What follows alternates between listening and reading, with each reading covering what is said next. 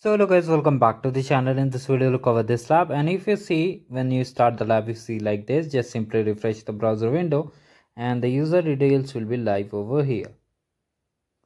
So just try to reload and now open the Looker incognito window. Now follow the video carefully so that you are able to complete this lab without any issue. Now here basically you have to enter the credentials which is mentioned over the lab instruction. Let me show you how you have to do it.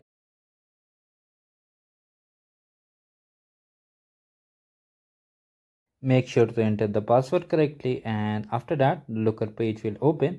Now here basically the first thing we have to do is enabling of development mode. You can see at the bottom you have to just click on that toggle only. First of all, wait for the page to fully load.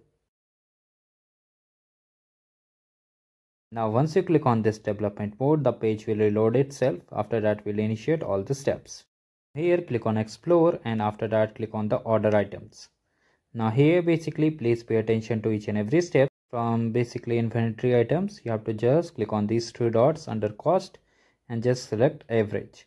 After that you have to just click on add custom measure, and from here you have to carefully select cost and just add average. Now for the name, come back again to the lab instruction, and from here only just select the name over here. Select here, you can see here under this section you have to select the name. Paste carefully, and in the field just change it to US dollar. You have to change under US dollar, do not change it into percentage. So just change it like this. All things are correct. Save it. You have saved it. Now the next step lies. Now the next step is here. You have to just go to the product name in the basically inventory items only. Click on it. This thing is added. Now the next step is that under user sections you have to just add a filter like this and just type USA. Now after that we have to just search for state, and here we have to create a group. So how we'll create it? Click on these three dots, click on group. Now for the group name, come over here at this section. Okay, which section it is? Let me show you. First of all, under task number 2, copy the name, paste over here, and for value. Now many of you may try to type it directly, but it will become difficult. So I am recommending just follow as I am doing. Now copy it carefully, paste over here, again paste one by one, and the last one. Now here please pay attention to this important step. Make sure to enable this check my progress, checkbox. If you miss this you won't be able to get the score. Now this thing is successfully done. Now here we have to add a filter. Okay, now here just come over here and add a filter and just change it to it greater than 200. All these things are done. Now you have to simply run the query. Just run the query and wait for some time.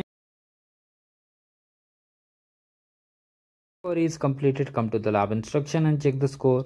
You may get the score or you may not get the score. In that case you need to wait for some time. Meanwhile, let's cover the last task also. So here is the order count. Okay, here is the order count. Just paste it over here. Select this one. And now here you can see order count. Now here you can see the settings icon, basically the gear icon we call it. Click on calculation percentage column. Now after that you have to run it. Now many times what happens, you get unnecessary error. You are unable to get the full score on this task. In that case, how you can recover it, I am telling you. Here you can see we are not getting the score.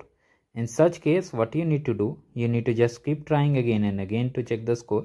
Still if you are not going, you have to just again follow the same step. To do, you can again click on this calculation percentage column and rerun the query again, and then check the score. You'll absolutely get the score. For other labs you can check the playlist. Do like the video and subscribe the channel guys. Have a great day.